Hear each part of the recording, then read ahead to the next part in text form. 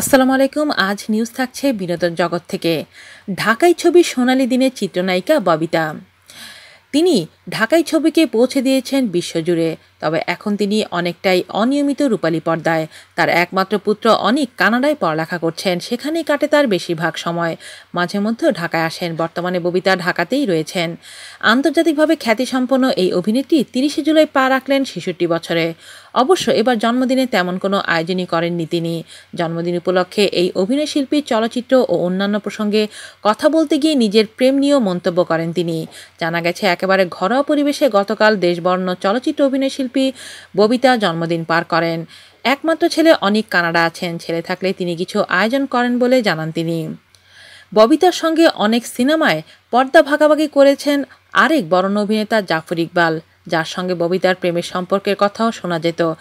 আর নিজের জন্মদিন উপলক্ষে এক সাক্ষাৎকারে সেই প্রেম নিয়ে তিনি বলেন, জাফর ইকবালকে ভীষণ পছন্দ করতাম, খুবই স্মার্ট, গুড লুকিং। তাকে আমি ভালোবাসতাম, সেও আমাকে ভালোবাসত। অবসর সময় আমাকে গান শেখাতো, গিটার বাজিয়ে ইংরেজি গানের চর্চা করতাম।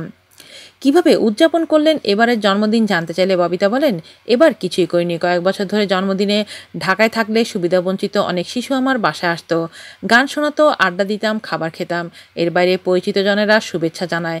এবার অত আয়োজন রাখিনি। ছোট বোন চম্পা দেশের বাইরে, বড় বোন সুচন্দাও পারিবারিক কাজে ব্যস্ত।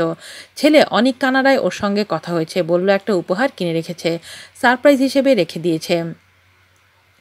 নিজের জন্মদিন কেমন লাগে এমন প্রশ্নের উত্তরে তিনি বলেন, মহা ধুমধাম করে জন্মদিন কখনোই উদযাপন করিনি। আমি মনে করি এ নিয়ে এত হইচই করার কিছু নেই। মনে হয় জীবন একটাই, এখনও অনেক কিছু করার আছে। কি করতে পারলাম না এসব নিয়ে ভাবি।